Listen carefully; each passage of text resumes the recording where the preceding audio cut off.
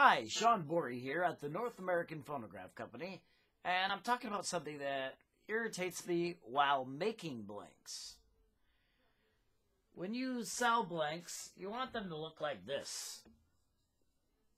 You want them to be nice and clean and not have any spots, no noise, just a very nice blank. Just smooth as silk. That is the way you want it. Like that one. Like this one. I mean, you want blanks that are just nice, like that. You want them to look like that. The surface is pure and clean. You don't see any defects in it, inside or out. That is how a blank should look that I like to sell to people. But sometimes there are... Oh, here's another... well, no, this is... Let me show you another good example of a nice looking surface for a blank and what you want to sell people.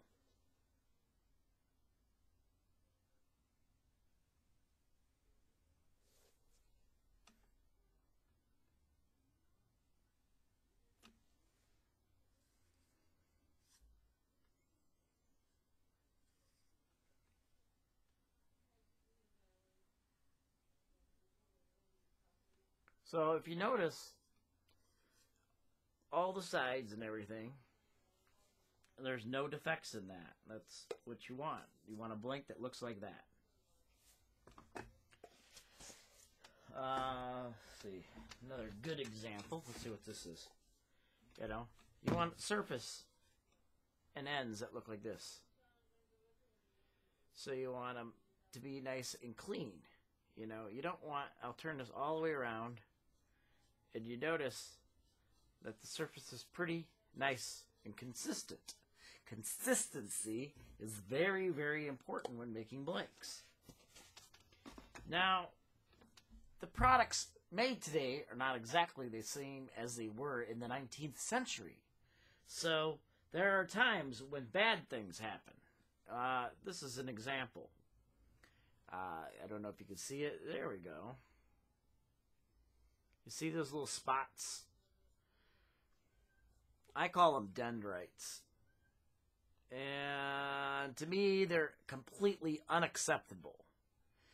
When I find this in blanks, my course of action is I have a bag, and I throw these in the bag after I've used them for some experiments.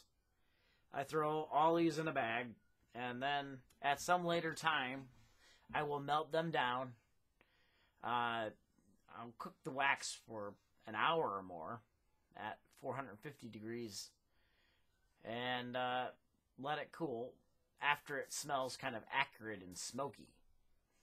And then I'll let it cool, and it'll turn out these really beautiful reddish-brown blanks. And they won't have this problem. But it seems, I've looked at pictures on the internet, and I'm not going to name any names or anything, because that's just wrong. But today there are blanks that are sold that have this defect. And sometimes you'd say, well, there is no choice. Well, yeah, there is. Try it again. If first you don't succeed, try again.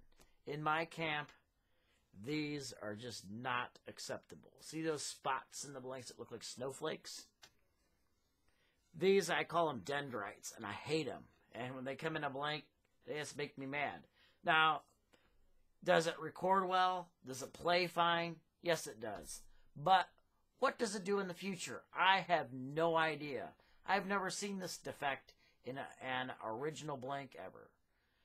And so I'm not sure exactly where it comes from, but it is certainly a source of annoyance for the cylinder blank maker.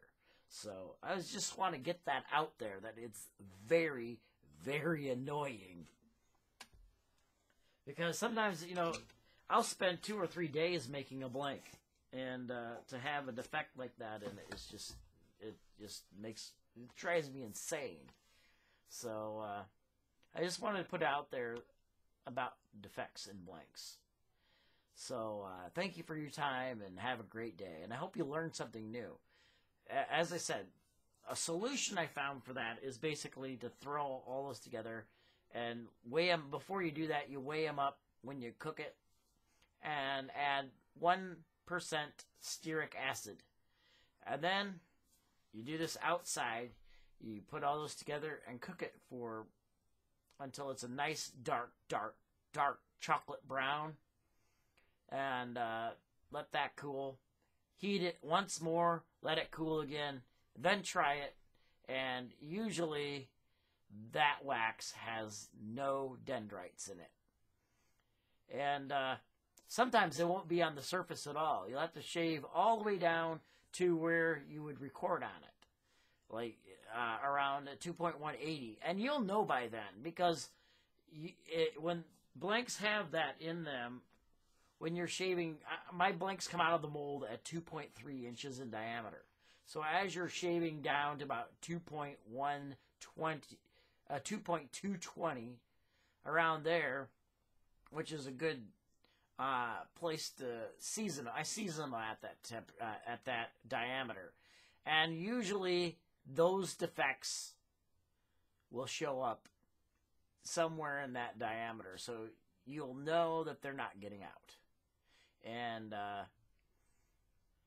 when I first started using these molds, I had a lot of things that I had to learn how to fix. And so that just shows you how difficult this is. And just remember, I've made over 2,000 pounds of cylinders. So the knowledge gained every time I make cylinders is there's always something new to learn. Because don't stop when you get these. I mean, just don't be satisfied when you get those spots and blanks. There's no reason to be satisfied.